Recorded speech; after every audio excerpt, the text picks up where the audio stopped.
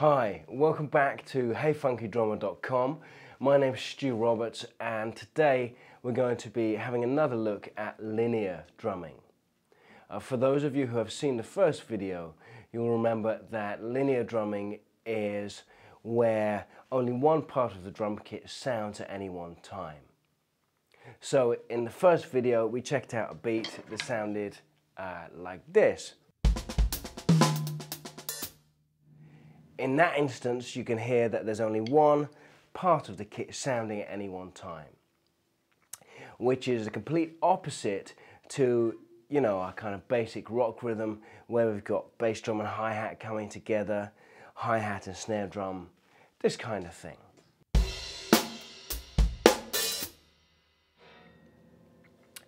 So today, to extend our linear drumming vocabulary, we're going to learn a fresh beat which is very loosely based on what Steve Gadd played on a Chick Corea record called Lenore, which is really worth checking out.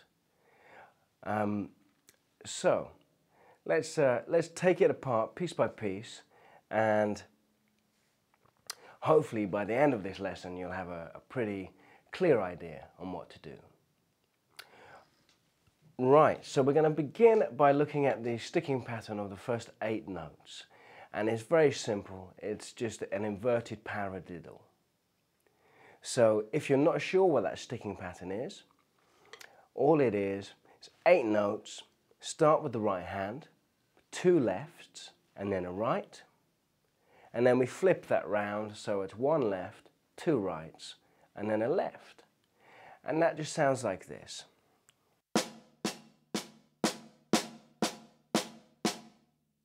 Let's try that together.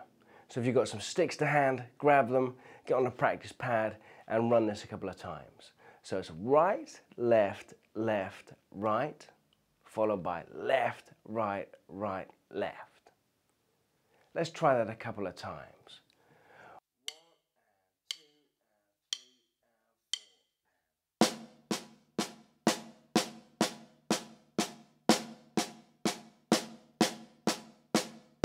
Right, left, left, right, left, right, right, left, right, left, left, right, left, right, right, left. Okay, so now you've got that under your hands, let's have a look and see where is it orchestrated on the kit. Very first note, with the right hand is going to be on the floor tom over here. We're then going to have the left hand on the hi-hat for 2 beats, and then the right hand coming back over to the snare drum. So those 4 notes sound like this. So right, left, left, right.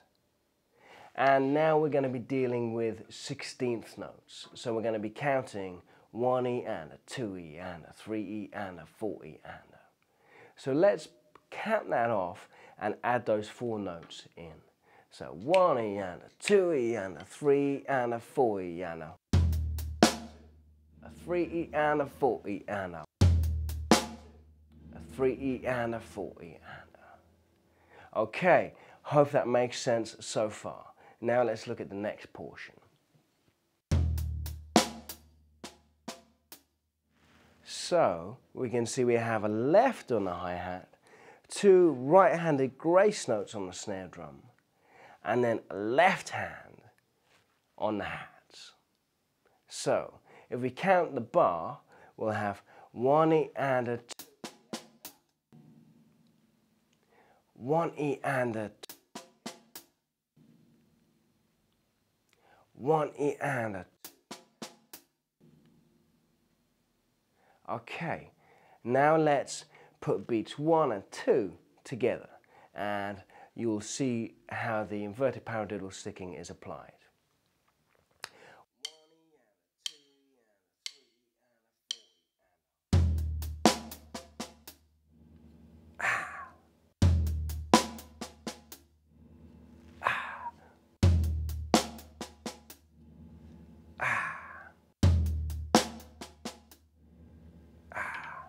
Okay, hope you're with me up until that point. Okay, so beat 3 in the bar, because we've had 1E and a 2E and ah. Beat 3 lands on the bass drum with the right foot. So just very simply, bass drum on its own, 1E and a 2E and a 3. Easy enough. Let's try that one more time, just for luck. 1E and a 2E and a 3. Right, now let's add together beat 1, beat 2, and beat 3. So it's inverted paradiddle beginning with the right hand, an inverted paradiddle starting with left hand on the hi-hat, and then the bass drum. Okay, here we go.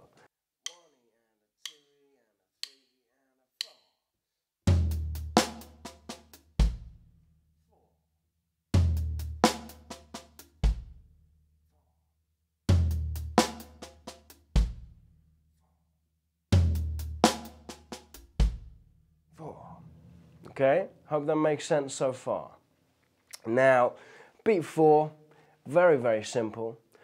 All we're doing is we're taking right hand on the snare drum, then the left hand on the hats, and then 2 beats on the bass drum.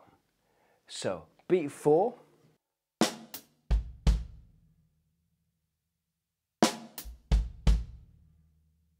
One E and a 2E and a 3E and a. And if we just backtrack into beat 3 again, just for a moment, what I'm just remembering is that after I play the bass drum, I'm also going to add another 2 notes on the kit. So after the bass drum, listen for those extra 2 notes. That's helping me remember. It's a right, then a left, right hand on the snare drum, left hand on the hats.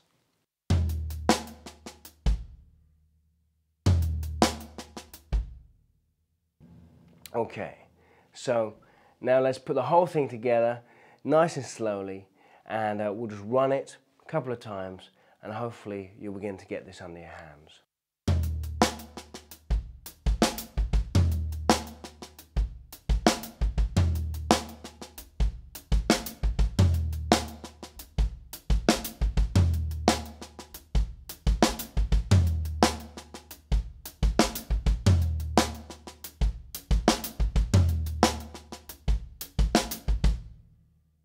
Okay, I hope that's working out for you.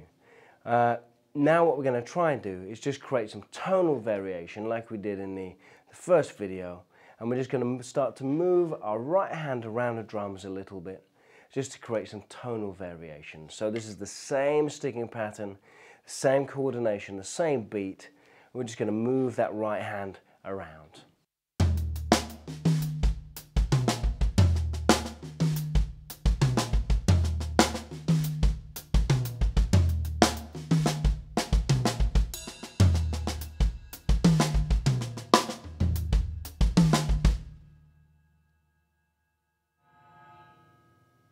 And in that example, I also just moved my left hand, just out of habit there.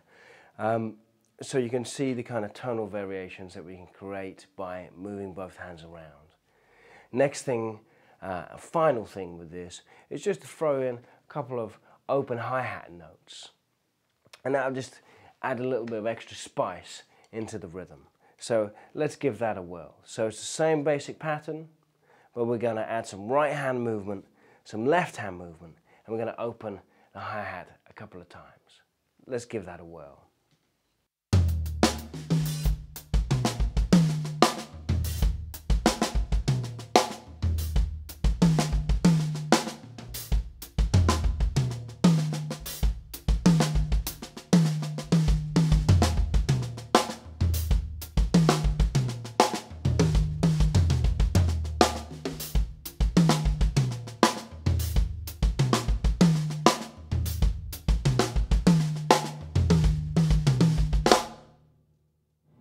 Okay, so that's basically all the ingredients you need to start working on that beat and developing your own sound with it.